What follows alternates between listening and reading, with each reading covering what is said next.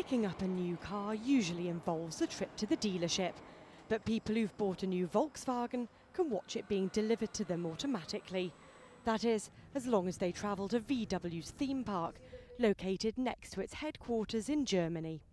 The glass towers of the Autostadt, or car town, are the world's biggest car delivery centre. They've become an icon in Wolfsburg, an hour's train ride from Berlin. The cars are built in the plant next door, then transported by conveyor belt to be stored in the towers before being handed over to their owners.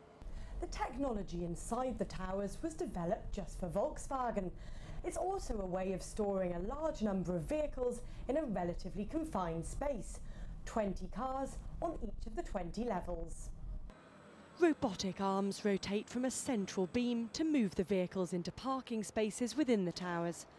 400 vehicles fit inside each tower, helping VW deliver around 600 cars every day, over 175,000 in 2011.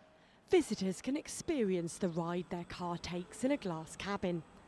Lino Santa Cruz Moctezuma is the Autostadt spokesman.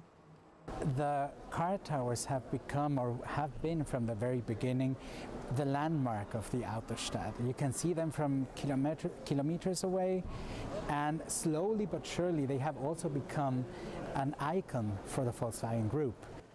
The cars are carried on a track to the customer centre to be fitted with licence plates and finally collected.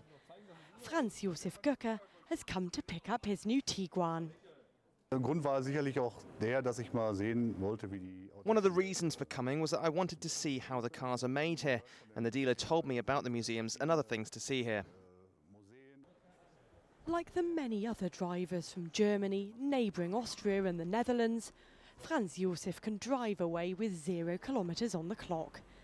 VW is Europe's biggest car maker and is focusing on sales in emerging markets like China for growth. Its premium brand Audi is already market leader there. The towers are proving popular. 37% of new VW buyers from Germany come to collect their cars from Wolfsburg. Should that figure grow, there's space to build 2 more high-tech towers. Joanna Partridge, Reuters.